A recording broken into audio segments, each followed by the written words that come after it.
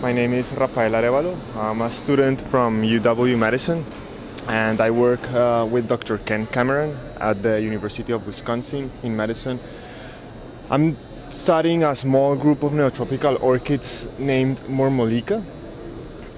This group was recently recircumscribed, meaning that based on a DNA phylogeny, they recently grouped a bunch of species from another genus into this genus Mormolyca. What I'm doing is I'm going to focus in this new genus, and I'm going to study more in depth all of the species that belong to this new recircumscribed genus. It originally had 6 species. Now they are supposed to be between 25 and 28 species.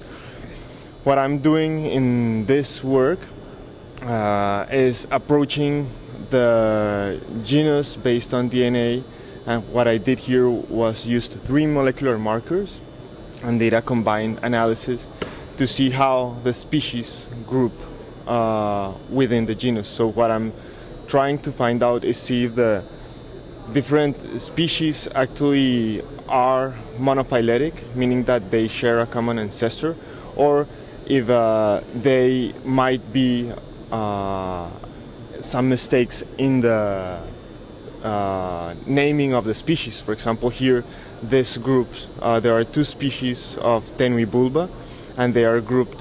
Well, there's another species named Dodsoni, Mormolyca Dodsoni, that's being grouped within this with this other species. So I'm going to look into the taxonomy more in depth of this group, and I'm going to try to find other than flower characters, vegetative characters or anatomical characters that can help me group this species.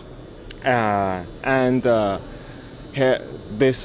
this will be to work, will be looking towards a monograph of the genus. So the idea is to go and look for more species in the field and try to use all the characters that I can to describe the whole genus. That's it. Thank you.